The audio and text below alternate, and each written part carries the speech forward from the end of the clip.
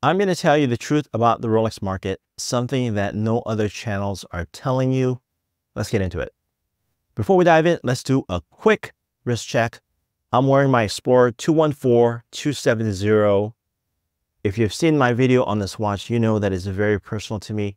If you want the full story, check it out. You're here because you want to understand the why behind the Rolex market shifts.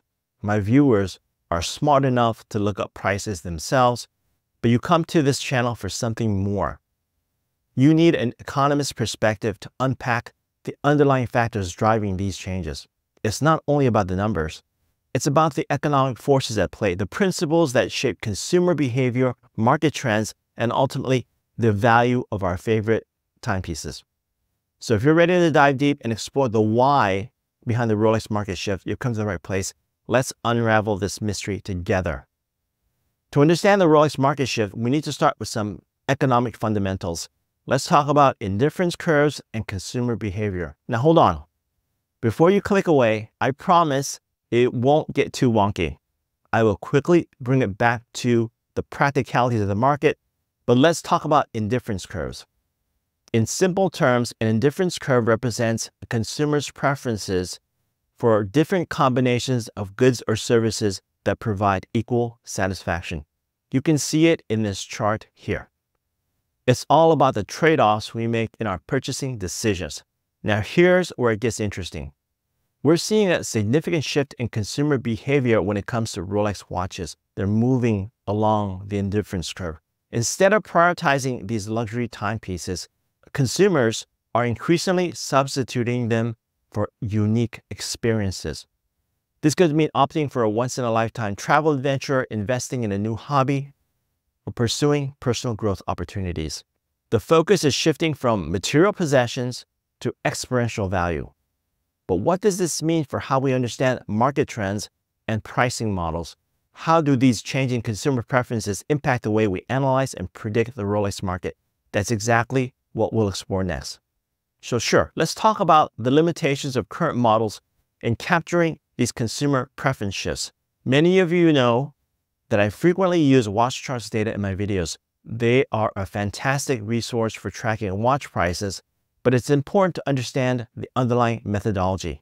Watch charts uses the Laspeyres Model, which is a price index formula that measures the change in prices of a fixed basket of goods over time. Now hold on, I promise again, it won't get too technical. It's simply a valuable tool for monitoring price movements, but it has its limitations. One of the key drawbacks of the Laspeyres model is that it doesn't account for consumer shifts in response to price changes. Exactly the preference shifts we are seeing right now.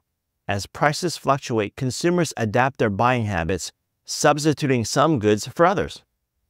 The Laspeyres model, with its fixed basket of goods, does not capture this dynamic. This means that while watch charts provides a valuable data on price movements, it may not fully reflect the underlying shifts on consumer behavior and preferences.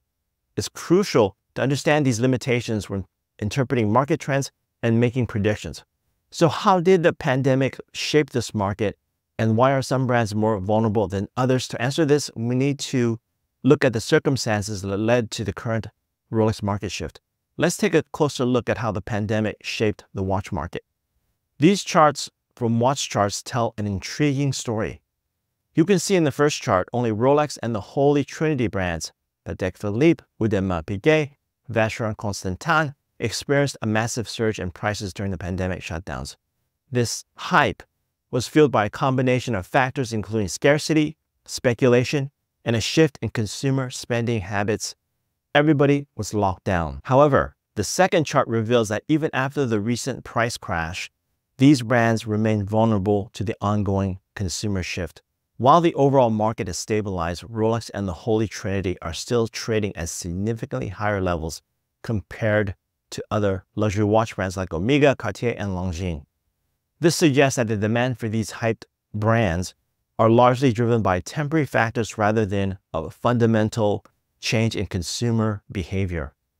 As the market continues to adapt and evolve to the post-pandemic reality, Rolex and the Holy Trinity may face additional challenges in maintaining their premium positions, the next chart is key. You can see that Rolex in particular was vulnerable to a major drop in demand. There is an increase in available inventory and an even bigger drop in sales turnover. That's very telling. So if the demand for luxury watches is changing, what new status symbols are people turning to? How are consumers redefining what it means to showcase their success and sophistication in this new era? Consumers are increasingly drawn to activities that offer both personal fulfillment and social currency. These experiences are becoming the new markers of success and sophistication. Interestingly, this trend is not limited to younger generations. Consumers across all age groups are embracing the idea of experiential luxury, recognizing that memories and personal growth often hold more value than material possessions. How are economic factors influencing the shift in consumer behavior? And what does it mean for the future of the luxury watch market? Let's take a closer look. Despite reports of declining inflation, consumers are still feeling the squeeze.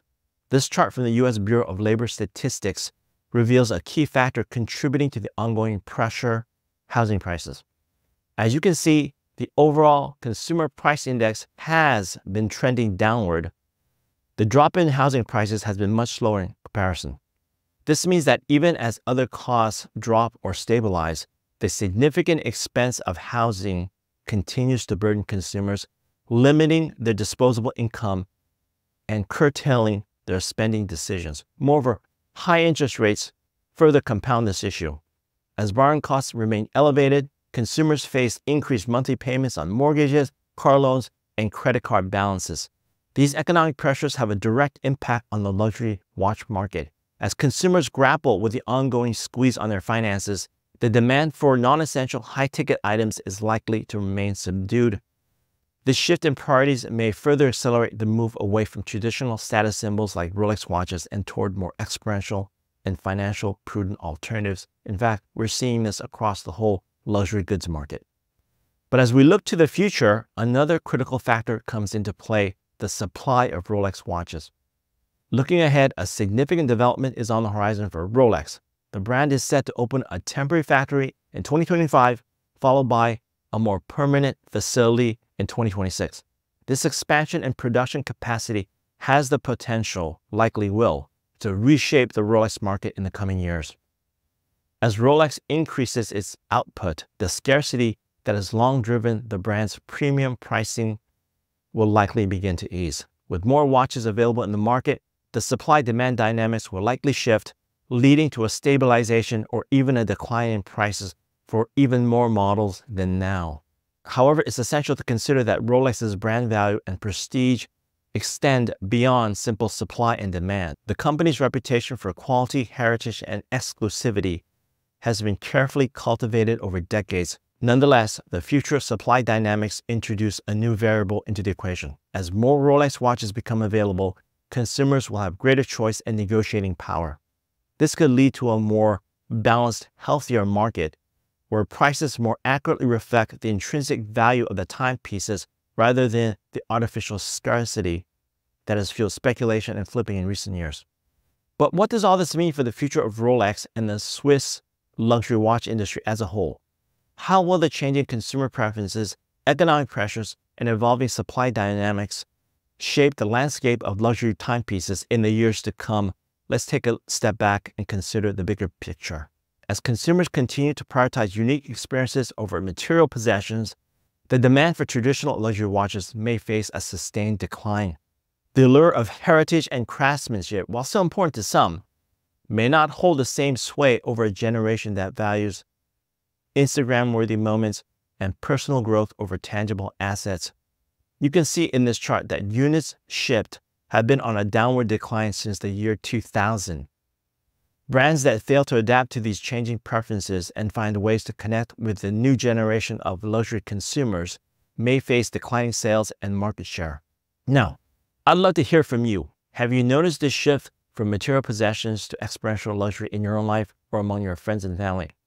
I'm curious to know how this trend is playing out in your world and what you think the future holds for the luxury watch market. Your insights and perspectives are always welcome in helping us paint a more complete picture of this fascinating industry. In my next market update, I'll do a deep dive on why Rolex experienced so much hype and why it's especially vulnerable to the current market. See you in the next video.